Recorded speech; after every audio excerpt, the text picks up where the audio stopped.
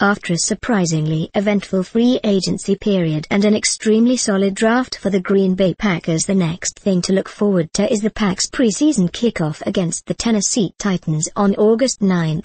For weeks now throughout OTAs and training camp, the Green Bay Packers have been evaluating the bevy of talented players that make up our current 90-man roster in order to eventually cut it down to 53 at the end of the preseason.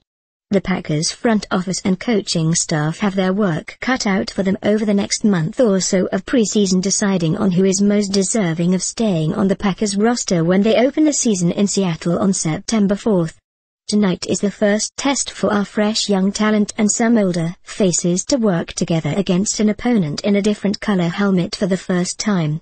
We will finally get to see the new rookies in action. We will get to see if some of our talented second and third year players have been able to slow down the game for themselves and can make the leap in their level of play, as they often say. And finally, we will get to see our new powerhouse pass rushing duo of Clay Matthews paired with our free agent off-season acquisition and former Chicago Bear Julius Peppers.